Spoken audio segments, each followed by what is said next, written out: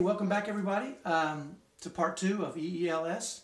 We talked about the EE standing for Eliminate Entertainment.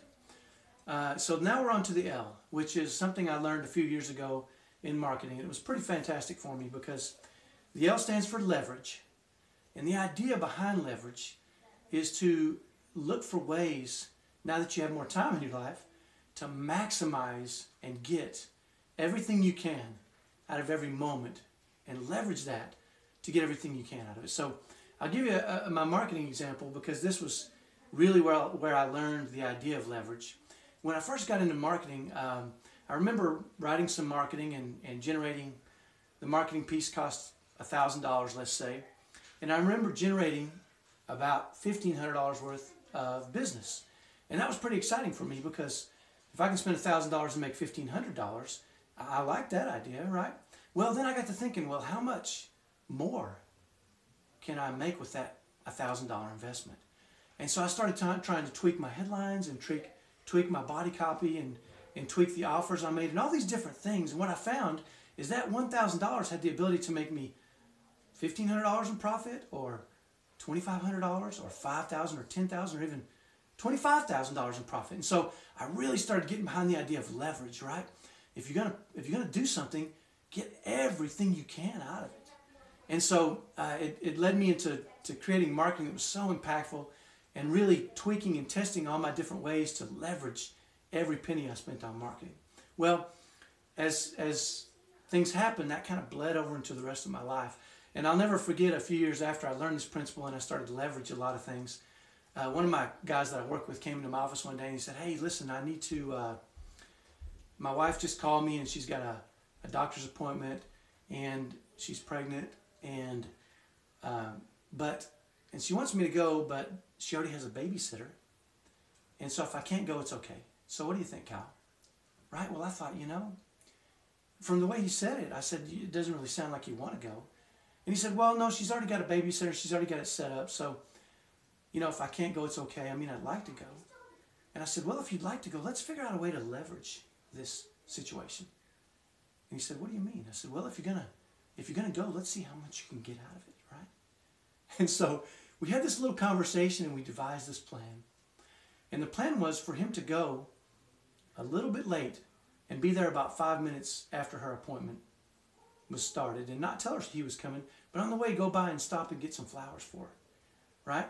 And so that's what he did. And let me tell you what he reported to me. He came back and he said, "You know what? Here's what happened. When I showed up, she was waiting on the doctor, and I walked in with flowers, and her face just lit up, right?"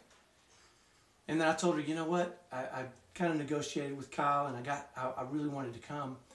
He said, "But we already have a babysitter, right?" And she said, "Yeah." And he said, "Well, after our appointment, you think it'd be all right if I just took you over and we grabbed a bite of lunch, maybe a little soup and salad or something, a little snack?"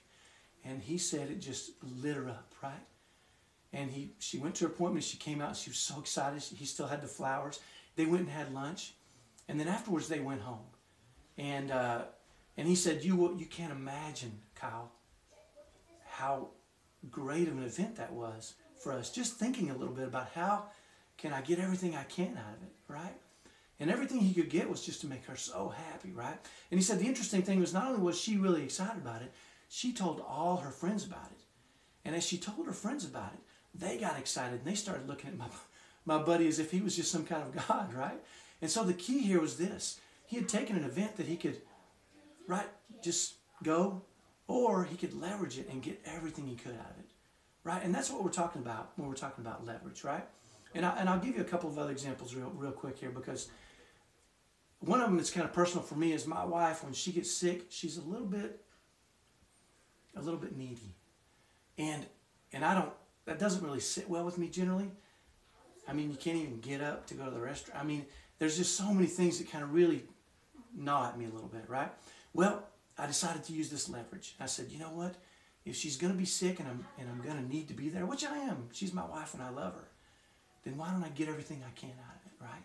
And so I thought, you know what? No matter what she needs, everything she needs, I'm going to be there quick. I'm going to jump right on it and get taken care of as quick as I possibly can to show her that I love her, right?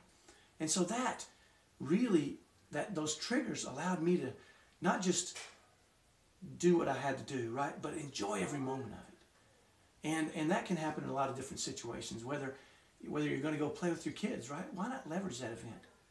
If you've got extra time and you decide to spend it with your children, leverage it. Get everything you can out of it. And believe me, if you give everything you can to your kids, and they just get so excited, and it'll fill you up so great, and you feel so good about what you're doing. So the second point of the EELS system is to leverage. So now we've got eliminate entertainment and leverage. And so those are the first two, and the third one I'm going to tell you in just a minute here on the next video is with an S. And it's going to just blow your mind. You're going to be excited about how you can use this with other people. So come back for me. That's the L, leverage. Come right back and see the third video, part 3.